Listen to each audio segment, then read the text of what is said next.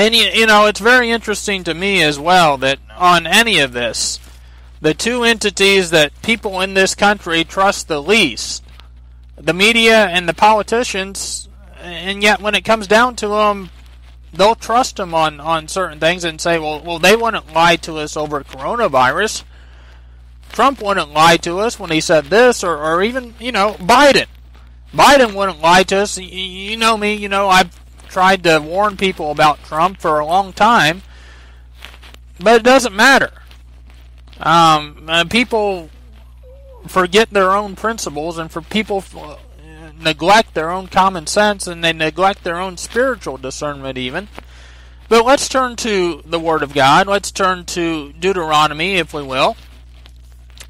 And let's talk about what God Himself said. Before man ever knew, God, if nothing else, our Father, if nothing else, knows His children. And He knew that there would come a time, even before they did, and even before that time came, He knew that there would come a time. And if you want documentation, this is the documentation.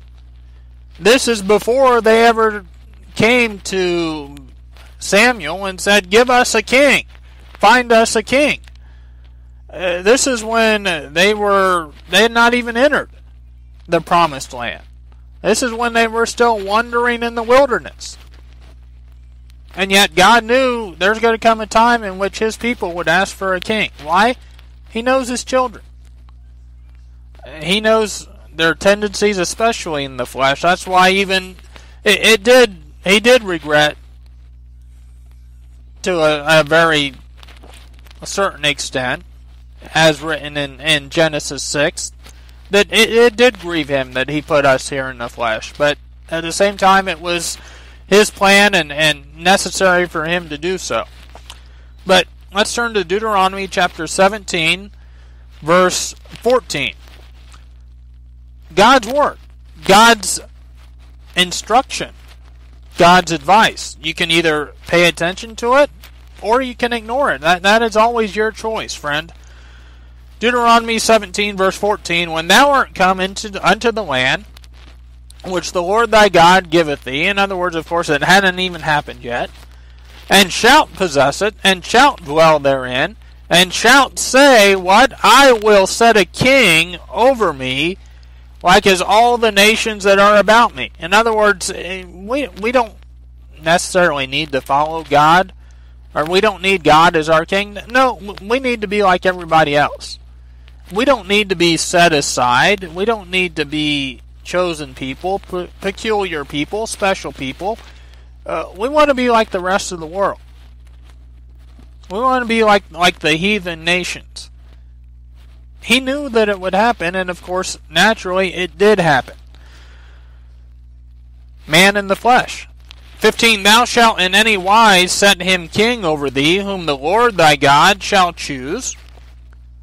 One from among thy brethren shalt thou set king over thee. Thou mayest not set a stranger over thee, which is not thy brother. In other words, it was to be of the tribes, and of course, back during this time, especially after we had the influx and the fallen angels that mixed with the daughters of man, and the giants that resulted. You didn't want to go through that again, even though we did have another influx, of course. But God did not want His people going down that road.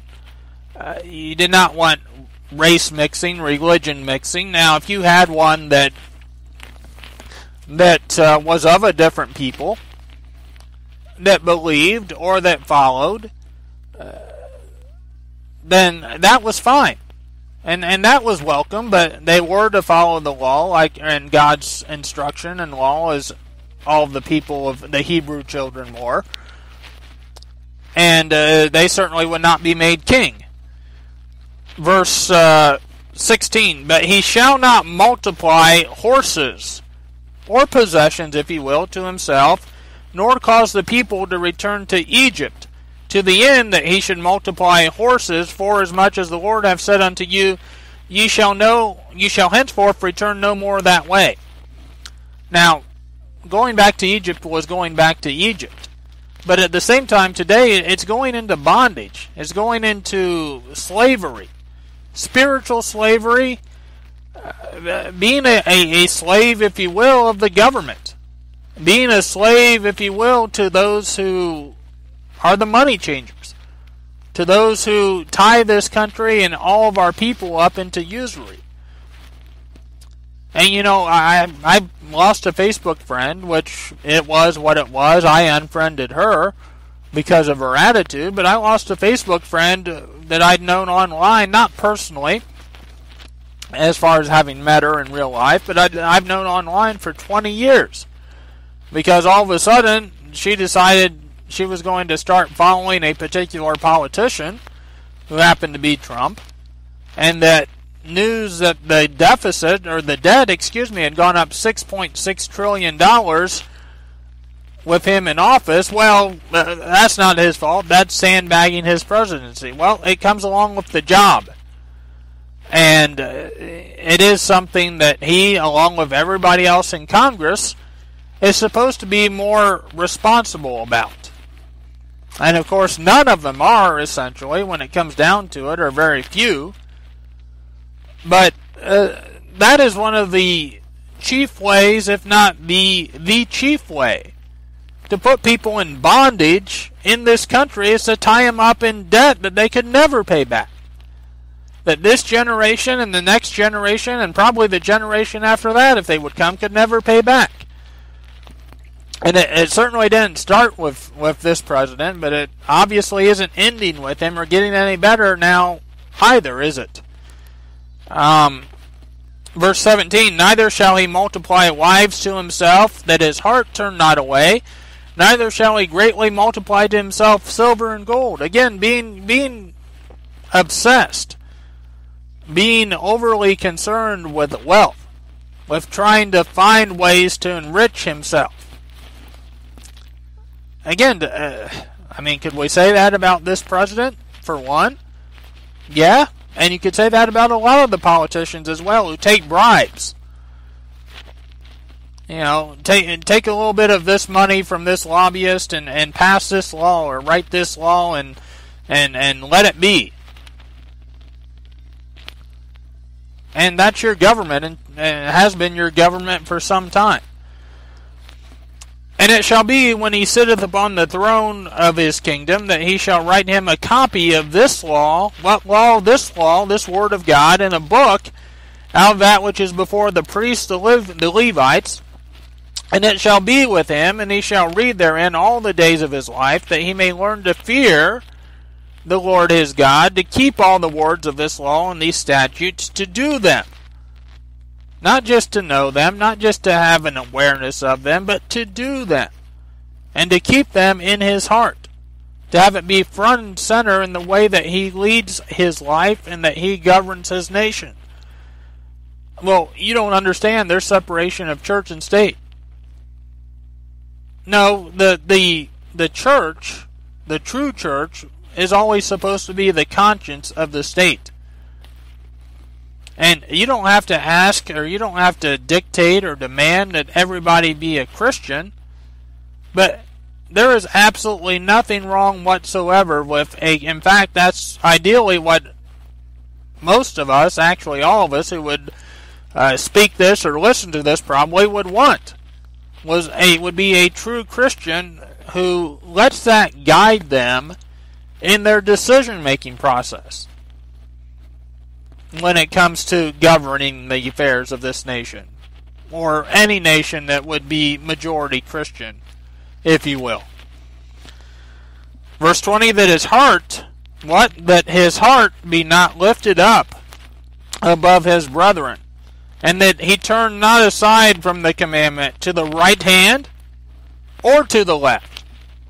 Well, fish out of the right side of the boat. No, don't be wishy-washy. And yes, most of us still, no doubt, would lean more, if you want to say, politically right. But stay on a straight path with God's Word. Don't get off into things that take you this way or that way and take your eyes off of Him. Right or left, there's extremes on both sides. to the end that he may prolong his days in his kingdom, he and his children in the midst of Israel.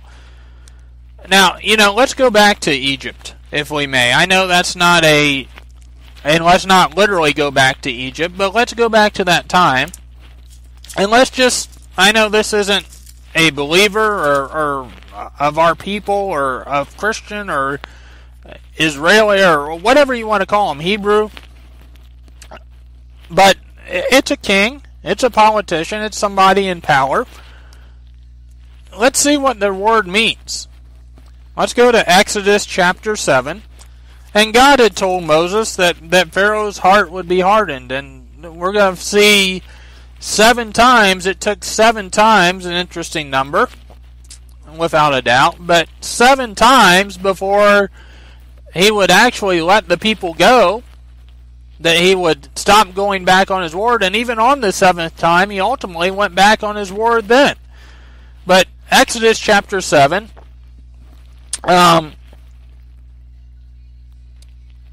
God saying, we'll start with verse 2.